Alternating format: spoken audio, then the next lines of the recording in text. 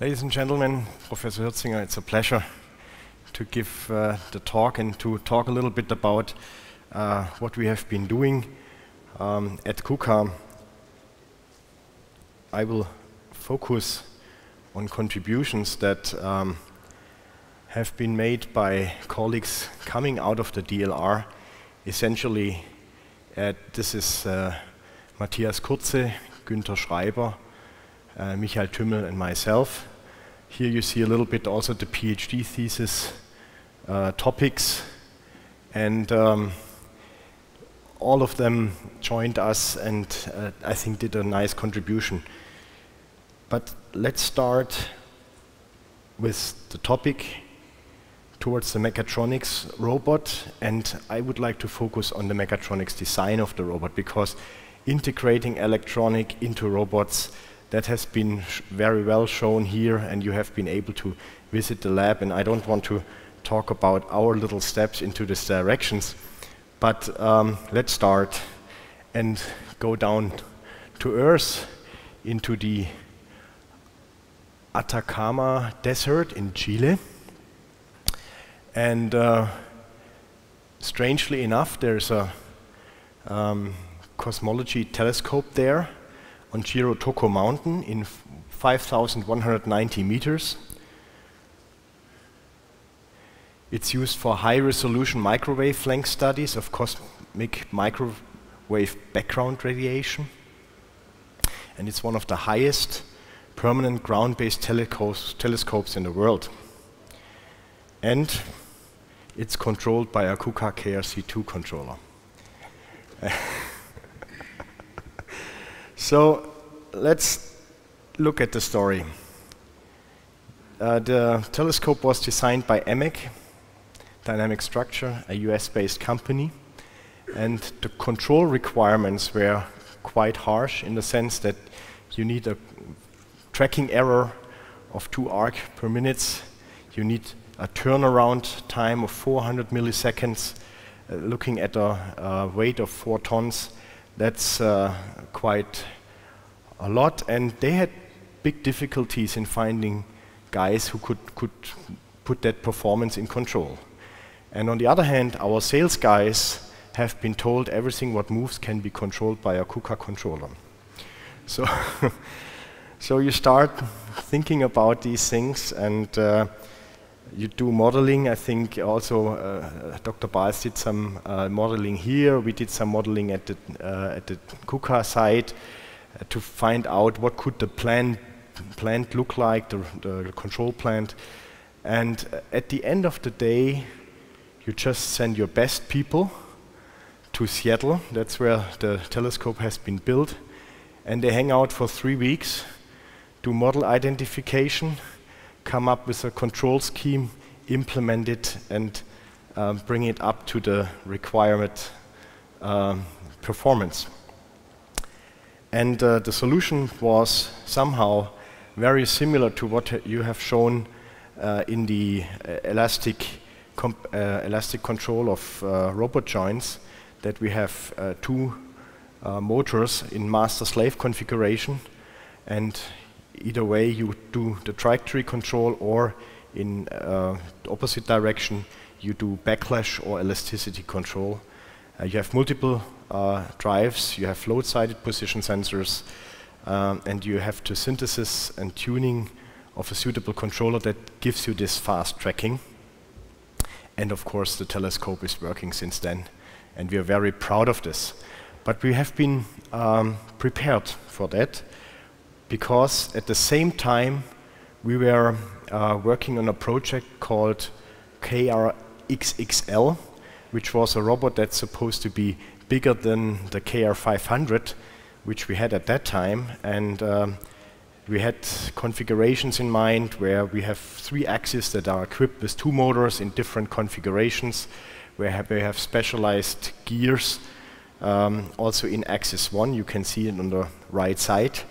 And similar control schemes actually already have been taken into account, and so we were prepared. At the end of the day, we came up with a Titan robot. It's a robot that, as I said, 2 motors running in axis 1, 1 gear. In axis 2, 2 motors run 2 gears. In axis 3, the 2 motors go on 1 gear. So in all 3 combinations.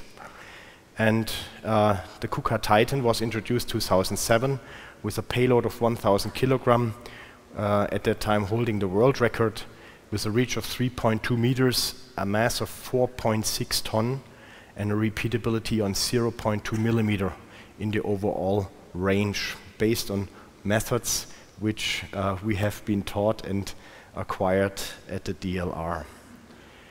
The job we had been done was not clear whether this is an excellent design or not, but at the end, after 1 year, a competitor showed up with a similar robot, a little bit more weight, that's the game in robotics, but it weighed 10 tons, 10,000 kilogram. And by that time, I felt that we have done a very excellent job and we are on the track with our mechatronic design methods. And of course, look at the Titan. It's a big robot, and it helps the automation. It helps in the construction industry to do automation, also in the automotive industry, and it has become a very successful product. I want to talk about challenges in industrial robotics, gives you some insight about our mechatronic design, and that's actually quite important because robot prices have been drastically falling over the years. A good side about that is that in R&D you never get out of the job because you always have to improve your systems. On the other hand, also an advantage that the robots become less expensive, so more robots are used. So it's increasing also the number of the robots. So far, I mean, here you see a sketch from robots that has been developed 1980 to 2000, and in the year 2000, the Series 2000 robot actually was an excellent mechanically designed robot. And number of parts has been decreased, the weight has been decreased since ever then, and performance has doubled. Now when you look at the torque distribution, what torque load, now we're looking at axis 3, and the blue surface basically shows what torque goes to the payload, what torque is denoted to the drives, and what torque is denoted to the structure. You can see that it's a tough job really to improve the thing, because going from axis 3 to axis 6, you cannot just make the structure lighter and that's it, because it's almost a really optimized system in this sense. So the question is, how can you still improve the system? Now, a simple cookbook for you to give a clue what you have to do, and it's not clear, it's not just one thing you have to do, there's a couple of things you have to go through, and it's a very interesting, very intriguing, very nice process, but it also takes a lot of time. You have to identify dominant requirements and system relations. You have to go into deep system modeling. You have to expand the utilization of existing components by using detailed models from identification. So you have to go through the process of identifying all your components. You have to evaluate alternative design concepts, and it's an important thing, you have to optimize the components with your suppliers to be used in the robotic system. So it's not anymore shopping, getting this gear, getting that motor, putting things together. We have to change the requirements and had to really work hard with our supply chain that they changed the technology and the component in such a way that it's optimized for us. And of course, once that is done, you have to use this knowledge, this model knowledge, to improve and to control the system in a better way. Now, what are the steps? The tools, of course. You have to implement typical calculation for non-expert users. Non-expert users means you have R&D engineers who don't have a PhD, are excellent professionals, but still you have to find out, what are calculations you have to go through routinely, you have to require, you have to set up the definition of the components, speed, joint torque, and so on. Also the tilt moment of the gears are of importance, and you have to have a data handling for the component parameters that are basically ranging from R&D to the production of the controller. So you have to track what kind of data is in there. And of course you can think of the tool chain of CAD, multi-body dynamics, Modelica, Dumoulin. We have been very fortunate that these simulation tools have been invented here at the DLR Institute. And robotics has been always a good example where these tools have been improved. Now, component, we have, when you look at KUKA, we have our gearbox test set up where we measure tilt force, but also elasticity of the forces. Don't believe the data sheets. You have to do your own measurements. You also see slight hysteresis and a slight elasticity. It's not linear, so you have to take advantage of these features, or you have to take that into account. Also the same for motors. We have detailed knowledge of the motors, of the parameters, and we even can design and work with the motor manufacturers in such a way that we know that once they want to reduce the price of the motors, what we have to do that we can control with that motor, or what they have to do to keep with us in the business. And of course some stuff like field-oriented controlled field weakening and so on is heavily used to improve the performance of the robot and to reduce the energy used, but we'll see that later. Then you do reliable evaluation of this concept in the early design phase. That's important. Therefore you need a flexible simulation environment, component model libraries, and calculation services for the concept evaluation, and of course the experimental validation of, let's say, subjoint assemblies. All of this is not, let's say, new for you at the Institute, but we have directly taken it into industry and maintained it in the industrial robotics development to achieve a new system. Control is important. When you want to do a good job, it's always stable control. Robust control is a standard PID controller, but you want to have more performance, you need to go to model-based control, state model-based control. But the problem is you need to know your model. And that's, from a usability point of view, not clear, because usability means that the user has to put in the weight, the load weight of what the robot holds in his hand, and you get only the high performance out once you exactly know these parameters. And of course, changing or closing the inner control loop in the current controller, velocity and position controller in the state space controller, gives you a good damping performance, and the expert can see the the left plot is the one with which natural frequency, and the other one which is the controlled frequency. So job is done, and the robot can move very, very fast. But of course, you have to trigger control to your plant.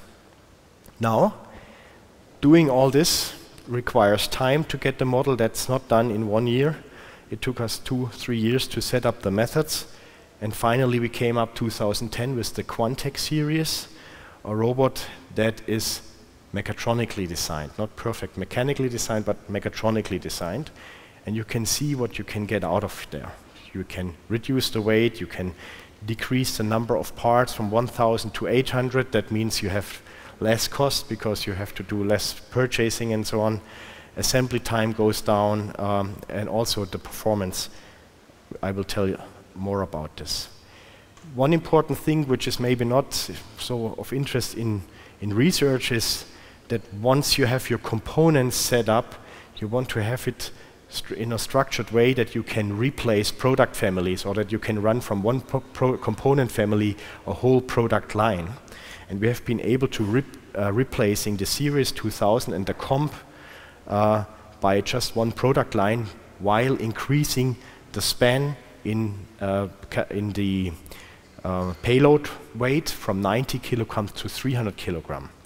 And this is something which helps a lot, because coming from 240 to 300 kilogram, you already get a lot of application which is only done by high payload robots like the 500 kilogram robots that are more expensive. So actually the users can use intermediate robots, and we can run it out of one family. Now, this is the Quantec. It has 12% less weight, which is 160 kilogram less. It has 25% less volume at the same working envelope, and it has an extended load range, and of course we have done some mechanical improvements as well, have simplified the design of the drivetrain in the hand, as you see here on the left side. And when you reduce the weight, of course you can go faster. We have achieved 25% increase in speed for certain applications, you know. That gives higher productivity. And the other way around, if you take the same speed, we have up to 30% less energy used. That's why the robot, the Quantec robot, which you see outside, have this green tree-like animation on there. And that's the Quantec series. With the standard Quantec, with the console robot that has a longer arm on the axis 2. Also on the palletizer, the right palletizer on the right side just came out last week. You see, with the palletizer we had carbon fiber structure. We have told the people it's nice to have a parallelogram for the 4 axes which you need for palletizing, but redoing the calculation on the new design, we took just another motor, axis 5, and then coupling it virtually by control, removing all the parallelogram, which means removing the number of parts, reducing production time, and optimizing cost. Everything from this comes out of the mechatronic robot design procedure. And that's why we took the Quantec here. And I hope when you enjoy the coffee break, you will have a look at it and see it with different eyes than yesterday after this talk. So that's a product that I think gives us enough performance really to grow in the market, and that is of outstanding performance. I am not showing you figures for the benchmark with other robot manufacturers. And of course it's a product family. It's not only the Quantec series, it's also a new controller, the KRC4, which is PC-based control.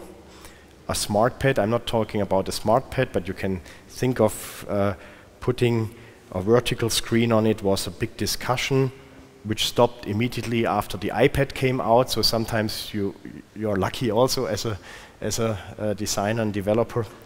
And the nice thing about this control structure is, or this architecture, it takes into account the multi-core technologies, 100 megabit Ethernet and safety integrated. It was a huge step for KUKA to really do these 3 innovation and put in these 3 technologies at once. And I'm very thankful to the management, to the top management of KUKA, who really backed up this decision to go along this line, because you have to take risks and you have to share the risk, and you have to know with which people you are working on that problem to really take that risk. The nice thing about this structure is that it's safety integrated. You have safety on all levels. You can take safe variables from 8 kilohertz up to 1 milliseconds and even to a line bus. And it's basically not only a robot structure, it's also a kind of a mechatronic structure for safe mechatronic systems. And when we go on from this structure, we have safe robot technology in the entertainment business, in the assembly, in the medical robotics, and in the future of the service robotics, even up to the flight simulator, which we have shown, and that will gradually put into these products. Just to remember flight simulators, the RoboCoaster, Robotics, we have done nice missions together. The Mars mission, we flew to Mars in 2004 at the Automatica. It was a great project for us, for KUKA. We somehow paid back by going to Sony Center in Berlin 2005 for the Tag der Raumfahrt, which was also very nice setup, and also continuing for Robocoaster Simulator, which has become a product, and going on to flight simulators. I think it will be an exciting future. And also, maybe it's not so known, when you look into the web and you find this Robocoaster or this enthusiast, then you see some simulations of people who could think of imaginary rides, entertainment rides. And you could get some crazy ideas how a system could look like. And you know, I don't want to talk a little bit more about. I don't want to talk more about this because these customers are very close, and you cannot talk open about it. But if you would implement such a system, you would look typically in one of the big amusement parks in the US. And I hope you enjoy the ride. Let's look at the challenges ahead. The control architecture, as I said, is only a first step for industrial robotics, but you can also move based on this control architecture into service robotics, and that's what we are currently doing. The lightweight robot, we have a lot of human robot safety research here at DLR, but also in the whole community, and we know that somehow these safety features have to be put into an architecture. And we strongly believe that we have a control architecture that is modular enough and that is powerful enough to serve this purpose. And this also applies, of course, for the mobile robots. And furthermore, KUKA has founded a company, KUKA Labs, which is not just a research company, but which is a service robotics product company, and is going to develop and produce service robots. Next generation robots without fence. Now, a big issue is when you look at Justin and you want to have those complex systems later on going out to customers, that you are puzzled by the control structure which you have to provide in a safe and reliable way. And the biggest fear for us was that we cannot cope up with these requirements for those complex systems. So we got together and we developed a next generation robot control software based on a fast control kernel with real-time capabilities, a runtime environment which allows to orchestrate different modules and pipes. And this environment has to cope complex systems like the Justin. I mean, we are in industry, we're not that far, but still we have a mobile robot and a lightweight robot that has to be controlled, tightly coordinated, and also a humanoid type two-armed robot which we have built 2007 and which we use as a benchmark internally at KUKA. And I would like to show you some examples here. A coordinated dynamic coupled arm platform control. This is Günther Schreiber. He's interacting with the robot, so the force that is applied to the robot is the robot is compliant, Cartesian compliant. You generate a delta x, and that delta x is then taken as an input to the platform, and the motion platform moves then in the direction where you have pulled the robot. You see some other features like hooking up. Of course, when you apply a force vector up, the robot will not start to fly, but the robot is then, the force pattern is then taken to decouple the robot and the platform motion. And also these are nice features that can be used, and nice usabilities studies can be done to improve such systems in the future, to not have a programmed system. Same applies for the tight coupling of dual arm control. So I'm not showing you, this is not big progress, but it shows that the control infrastructure which we have taken on is used and can be used now for systems that are complex. And these are, let's say, more trials to really sharpen our view in the development of this control structure that is modular and should be able to control, at the end of the day, a humanoid robot.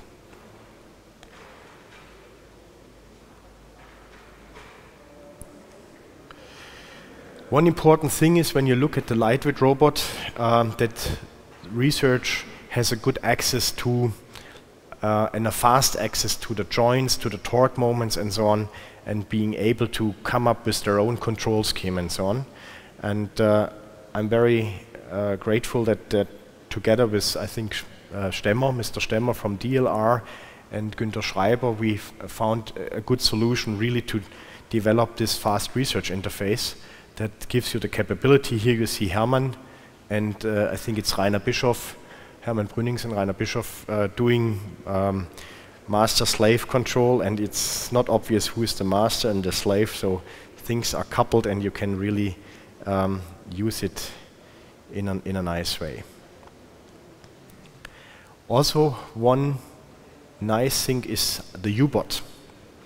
The U-bot is something which is an interesting innovation because it has been starting up in KUKA as a submarine, which means it has had no official business plan. It was an idea of one of the top management promoters, Bernd Lippert, and we came up with a system doing the coordinated open kind of manipulation, mobile manipulation, manipulator plus platform, and we designed it to be an open platform so that everybody can put its hardware on, its software on, and also add it with sensors. And we're using it in research, in education, but also in the application development for the factory of the future. And it somehow turned out that, including the EU, which helped us a lot in taking over this U-bot in 2009 when we are going through a phase of struggling, economic struggling, this project could be taken on. And now we have research camps in nice areas like Spain and Italy, where people can go and code and do innovation. You can go to uBotstore.com, that's where all these videos are placed, or you can just go to YouTube and you see these nice applications. And this gets us back into contact with the researchers, with young, talented people who are interested in software, and we are learning a lot new things about innovation. And I think that is a very nice way of doing innovation. I would like to summarize. Robot design based on a holistic mechatronic model is the key to develop competitive industrial robots, taking into account the optimization of input to output, which means energy usage to productivity. And you can put and design the system either to be energy optimal or to be high productive, but there's a relation about that. And this is for sure also not only for industrial robots, that's also a matter for the service robotics, but it's not that you don't have this harsh competition there. The Mechatronic Design Foundation has been developed at your institute. Service robotics requires new technology architectures for safety, sensitivity, and mobility, and I think we are on the right way. And software architectures need to be prepared for the control of interactive dynamic robot systems. I think that's an important thing, and we have to be very careful about that we're not driven away into IT structures that are not real-time capable. And safe robot technology for the collaboration with human-robot collaboration is the biggest challenge in robotics, I believe. And Professor Hirzinger, I promise we keep going on. Thank you very much.